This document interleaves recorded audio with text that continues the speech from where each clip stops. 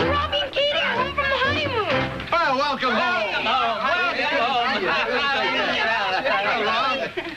How did everything go? Oh, just fine. We had a hard time telling from the postcards you didn't write. Oh, we really meant to, Uncle Charlie, but... Hey, Rob, what were your horses named? Horses?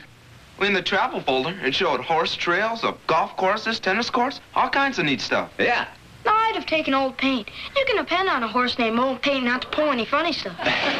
Well, come on in and tell us about the trip. Yeah. How was the weather? Was it perfect? Yeah. Is anybody hungry? How'd the new racket work out?